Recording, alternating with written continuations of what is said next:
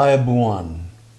Welcome to the next installment of Being Integrity, where we're going to talk about the definition of integrity used in this series and also discuss the cultural limitations or assumptions that cause most people to misunderstand not only integrity but the entire teaching of the Buddha.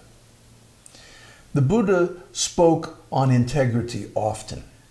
It was a favorite theme of his. He used the word sappurisa, which means sat, or truthful, purisa, man or person. So a sappurisa is one who speaks the truth. In our modern society, there are so many excuses for lying, or fudging the truth, or telling little white lies. But they're not really white because we deceive ourselves as well as others. And once we get in that habit, it's very difficult to break. So part of integrity is being truthful, but there's a lot more to it than that. The dictionary definition of integrity is not very useful for our purposes. Let's go over it though, just so we have a baseline for comparison. Integrity is defined as a noun, the quality of being honest and having strong moral principles, moral uprightness. And the example is, he is known as a man of integrity. The second definition given is the state of being whole and undivided. And the example is upholding territorial integrity and national sovereignty. Third is the condition of being unified, unimpaired, or sound in construction. For example, the structural integrity of the novel. And finally, internal consistency or lack of corruption, as in electronic data, integrity checking.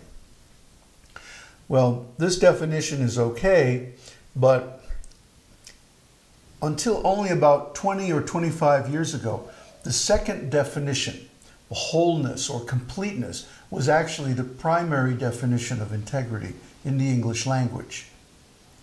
Why did it change?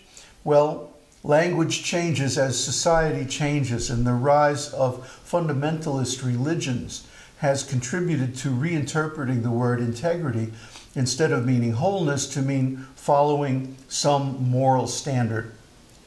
Now, what is the problem with this? Whose moral standard? Which moral standard and when? Morality is a relative thing. It's external to the personality. So if we're following some moral code, it means it's imposed on us from outside, number one. And number two, morality changes over time. It's relative. So the morality of New York in the 1920s is completely different from the morality in a Buddhist monastery in Sri Lanka in the 17th century.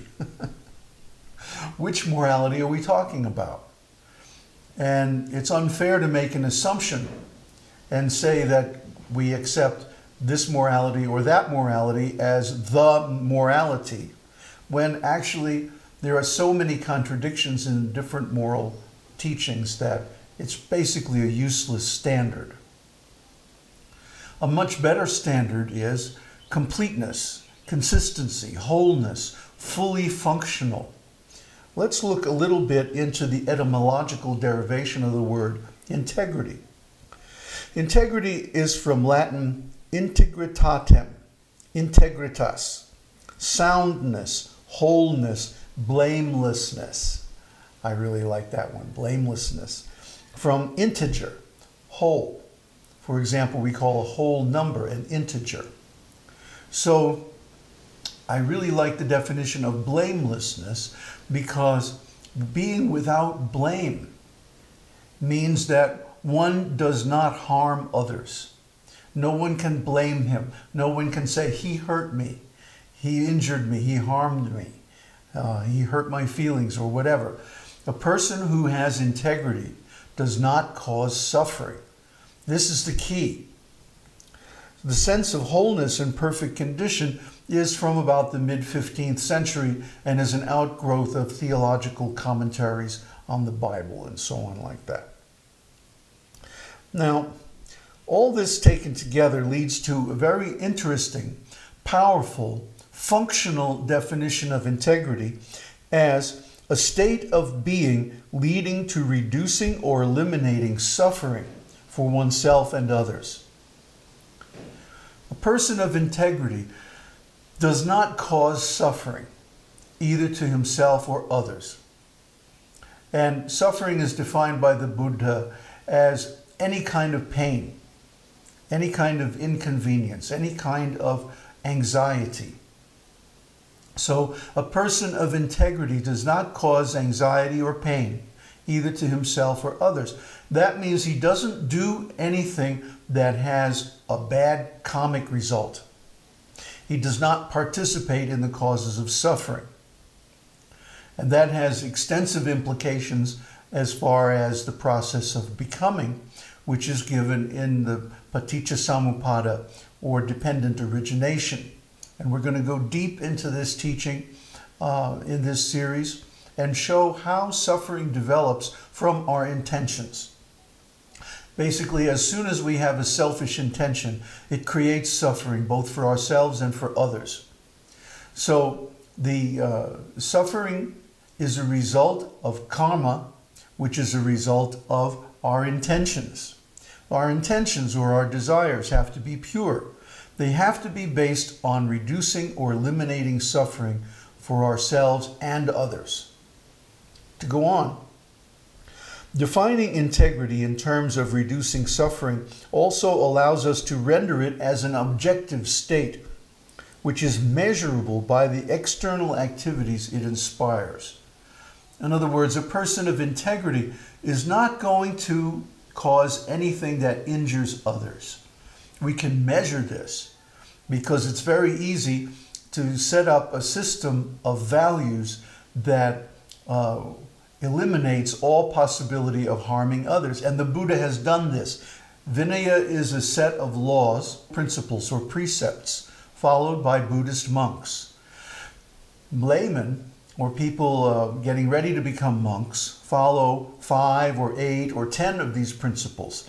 But fully ordained monks follow 227 principles. And yet, these are not rules. That's why we don't call them rules, we call them precepts. They are ways of measuring integrity. If a person's intention is properly aligned with the intention of the Buddha to eliminate suffering, then he will automatically not transgress any of the precepts. In fact, 227 precepts isn't even enough to describe everything. But the point is with our intention. If our intention is to reduce or eliminate suffering, then we automatically will avoid activities that cause pain to ourselves and others. So if we observe ourselves carefully, we can see what these are and begin to reduce the causes of suffering. An essential factor in our definition of integrity is that the activities undertaken to reduce or eliminate suffering must not generate additional suffering as a byproduct. Let me give you an example. A fundamentalist religion, which says you just believe in this religion and after you die, you're going to go to heaven and you'll be with God and there won't be any suffering. Well, what's wrong with this picture? Well, number one, it's a post-dated check. You believe now, you follow the rules now, and in the future, you'll get the result. In the next life or after you die. This is called a post-dated check. If I'm going to buy your car, would you take a check from me dated 1 month from now? Then if you're going to select a spiritual or religious path, why would you accept one that only gives you benefits after you die? Well, what about now? So the Buddha's teaching is not like that. In the Buddha's teaching, as soon as we begin to follow the principles, as soon as we understand the method by which the teaching works, we immediately experience a tangible reduction in suffering. I experienced this myself last year when I began to practice Buddhism seriously. As soon as I began to seriously practice the principles, the precepts, and the meditation, I experienced a tremendous reduction in suffering, and that continues to the present day. And the more advanced I become in understanding and following the Buddha's method, the more that reduction in suffering continues and increases. So the Buddha's method gives a tangible experience of reduced suffering in the present, here and now. No post-dated check. Second, religion requires us to believe in something that we cannot verify with our senses or mind. We have to have faith. The Buddha's teaching does not demand faith. Well, maybe a little faith, just enough to go into the laboratory and try the experiment. And each of us has the laboratory required to perform the experiment that verifies the Buddha's teaching. That is, our own minds and hearts. So if we go into our own minds and hearts and observe, according to the Buddha's instructions, we'll see the same things going on that he described. And if we perform the activities of cooling down the senses and so on that the Buddha gives, then we'll automatically experience the results. Just like when you go into the lab in chemistry or physics class and you actually investigate the principles you've been taught, you'll see that they work. It's the same thing. It doesn't require a whole lot of faith, just enough faith to try the experiment. The third thing that's different between the Buddha's teaching and the religion is religion requires you to obey an external authority, whereas the Buddha's teaching does not require an external authority. You simply try the process given by the Buddha in his teachings, experience the result, and that's it. You have no obligation. You don't have to pay a monthly tithe. You don't have to belong to any organization. You don't have to follow a particular teacher.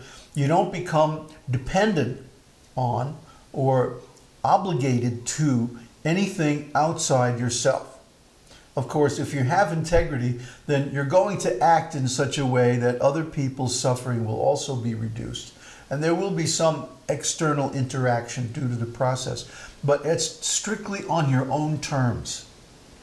You don't become obligated to some external organization unless you choose to cooperate with others, as I have by becoming a monk. But still, the objective becomes to reduce or eliminate suffering, both for oneself and others. This leads to a very interesting definition of integrity.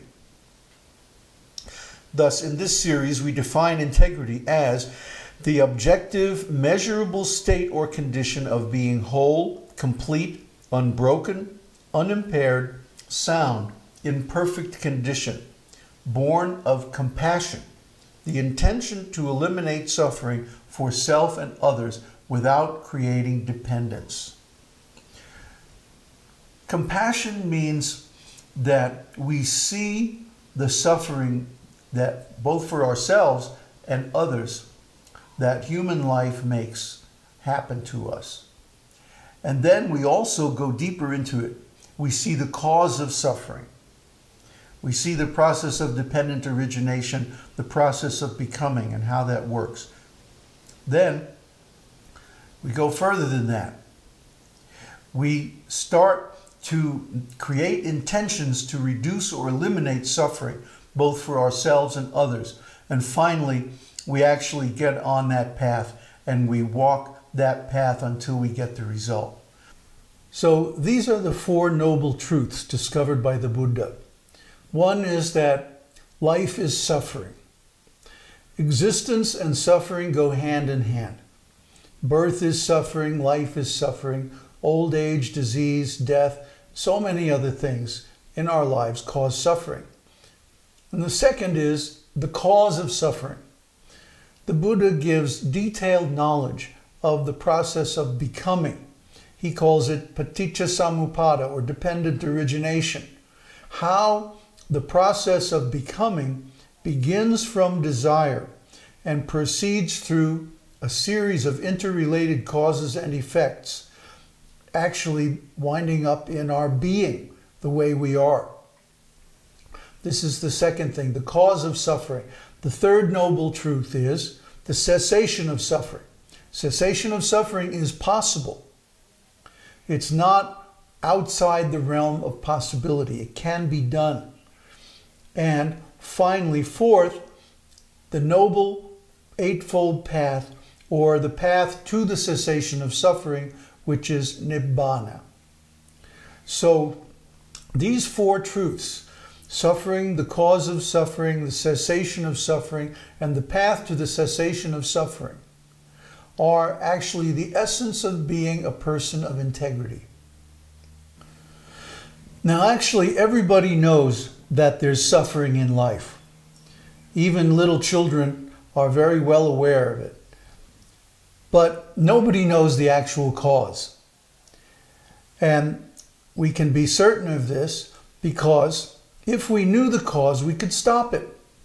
Yet, after thousands of years, none of the plans that people have come up with have stopped suffering, have actually resulted in the cessation of suffering, except the Buddha's teaching. For example, let's take government.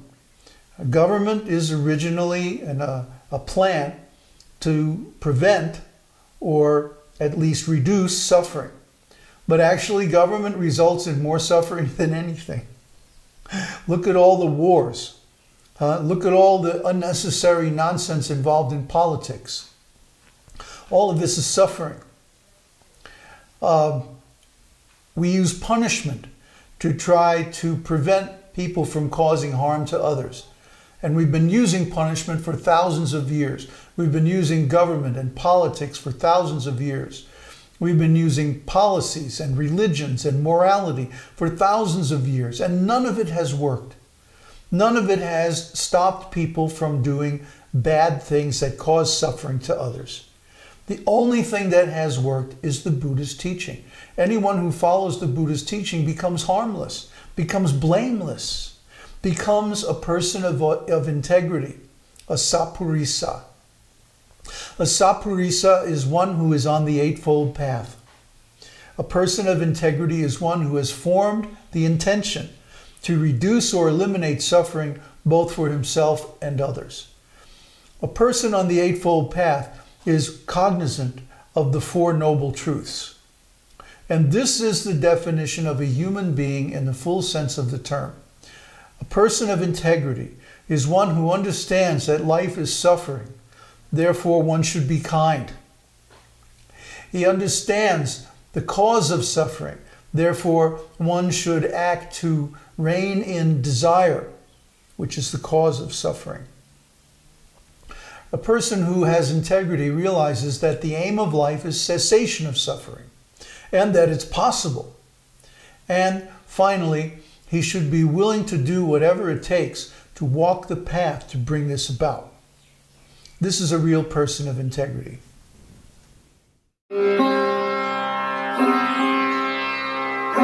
Yeah.